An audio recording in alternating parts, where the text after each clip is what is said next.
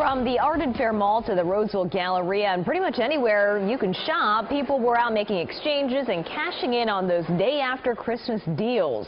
And it's not just shoppers. Malls hired extra security to deal with those crowds and make sure no one gets out of hand. And it appears to be working. KCRA 3's Leticia Ordaz shows us that folks in Sacramento and Roseville say this year was the best shopping experience yet. At Arden Fair Mall, after Christmas shoppers were on a mission. Everything that I received, I'm taking back for the cash. That's what I'm doing today.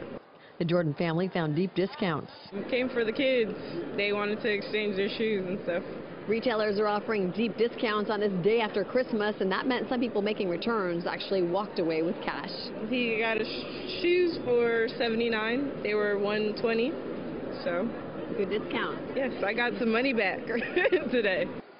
Shoppers scouted sales while police officers looked for troublemakers.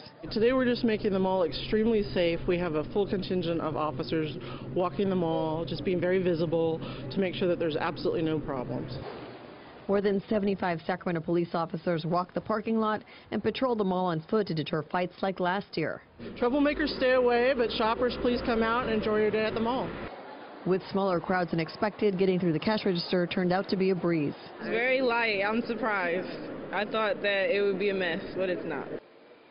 At the Galleria in Roseville, some people got an early start to make returns and shop with their gift cards. We were shopping and we thought there would be more people here, so we got up at 5:30, but there's not really anyone here. Officials say it's usually one of their busiest days of the year. It is going to be a crazy day here. I bet everyone has gift cards. They've got sizes that didn't work, colors they want, and they're coming in to get that fixed. Shoppers scored deals and were all smiles that a yearly shopping tradition paid off. Look, treats! Lots of deals.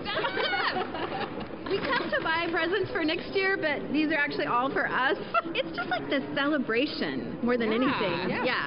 Yeah, we love it. And we love the people here this morning. And who doesn't love a good deal? In Roseville, Leticia Ordaz, KCRA 3 News. And Arden Fair Mall tells us it plans to keep a large police presence until the mall closes today.